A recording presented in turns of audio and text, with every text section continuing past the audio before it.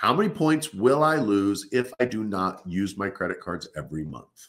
Well, the answer is 25 points. So if you have 3 credit cards and you pay them all off and you don't use them at all, you can assume you're going to lose about 25 points. Now, I say about because remember, there's 11 now different versions of FICO. There's model 1, 2, 3, 4, 5, 10, and 10T. So there's 11.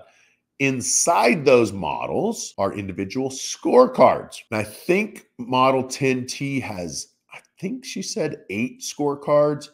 I didn't really pay attention too close to model 10T because nobody's using it. So until somebody starts using it, I'm not really going to try to remember every single thing about a model that nobody's using.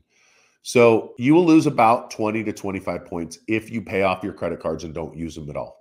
So you want to keep them between 1 and 5%. Again, let's say you keep them at 1% on all of them, but one card you go to 10%, but it averages out to be 5% across the board. You're fine. So what they'll do is if you have, let's say, just for easy math, you have 10 credit cards and each one of the 10 credit cards has $1,000 credit limit for a total of $10,000. 1 to 5% of the total would be $100 to $500 because they take the total utilization rate and they combine it. But they want to see individual activity on every credit card. But when they do the total utilization rate, it's all the credit cards.